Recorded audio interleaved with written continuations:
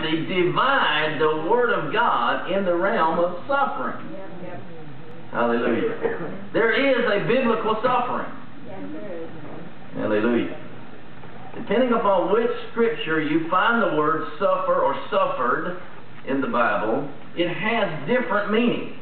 First off, you need to go back to your Greek and Hebrew concordance to find the meaning that's mentioned in that particular verse, because there's many different times that it's mentioned in many different ways, many different root words that's translated over.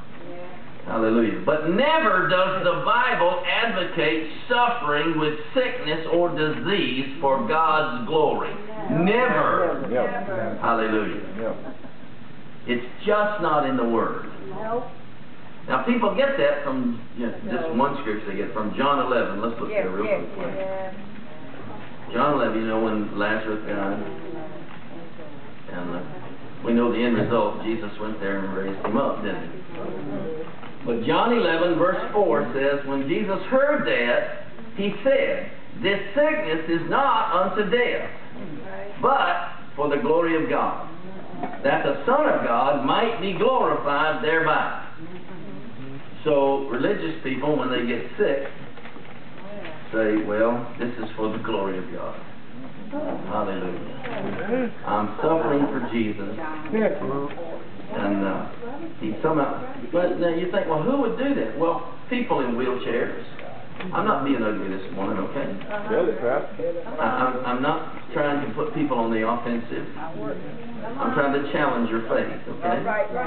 So don't get upset at me. But, and for sure, I don't want to have to go through the experience of coming out from a chair by faith, you know? I mean, I've seen people do it. I've been involved with people doing it. It does happen. Thanks be to God for His miraculous delivery. But I'm not trying to knock this. I'm trying to explain to you how this subtle deception will keep you in the chair. Hello? All right? So what happens is that they attribute this, that God has done this so they can be more spiritual in some manner.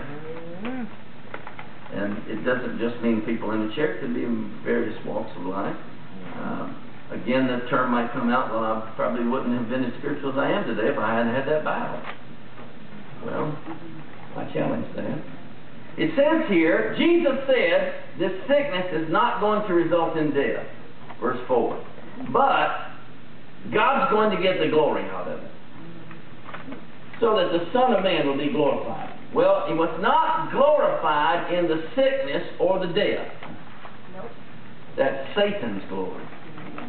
He was glorified when He came out of that tomb, was He not? Oh, yeah.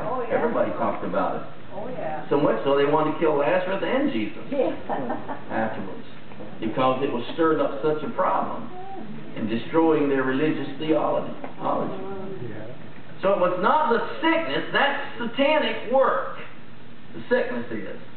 Jesus showed His victory, His glory, by saying, Lazarus, come forth, and He did.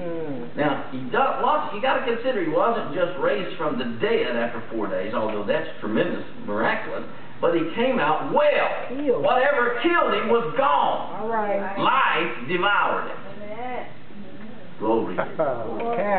Hallelujah. So let me ask you now, if you're stuck in a situation, a chair, a sickness, a disease, something that you're attributing that God is getting glory because you're becoming more spiritual out of, would it not affect more people, and would you not be more spiritual, walking in divine health, delivered from that as a testimony to the glorious God of His divine health?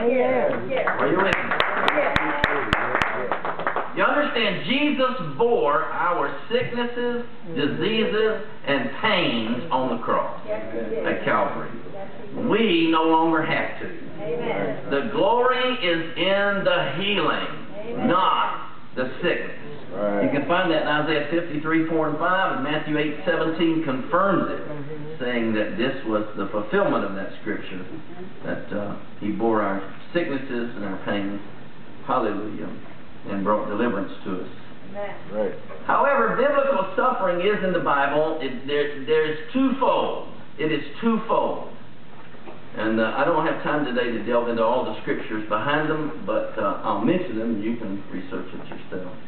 However, the first one is suffering persecution. And persecution is mentioned in the Bible, and 2 Timothy 3:12 says, they that live godly in Christ Jesus will suffer persecution.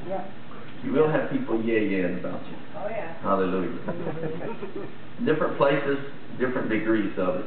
Yep. But you live right before God, you're going to experience some persecution. I'm not going to talk on persecution this morning.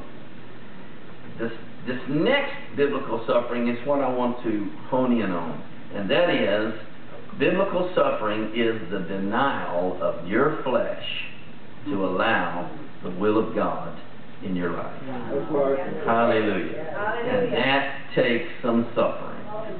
And if you don't think it does, then you're living in the flesh. Praise the Lord. Look at Philippians chapter 3. Praise the Lord. Well, we'll just call it like it is, won't we? Glory. Philippians chapter 3, and verse 10 says, that I may know Him. Remember, we want eternal life, right? Eternal life is knowing Him. Verse 10 says, that I may know Him and the power of His resurrection and the fellowship of His suffering, being made conformable unto His death. Well, then you have to ask, how did Jesus suffer? Well, He suffered by doing the will of God. He suffered by going to the cross in your place. He suffered at the Garden of Gethsemane, foreseeing what He was going to go through, and said, Lord, if this cup can pass from me, yet not my will, but yours. So what is the suffering here? It's the suffering of denying your way, denying your comfort, denying your pleasure, and taking up the cross and following the Lord by denying your flesh.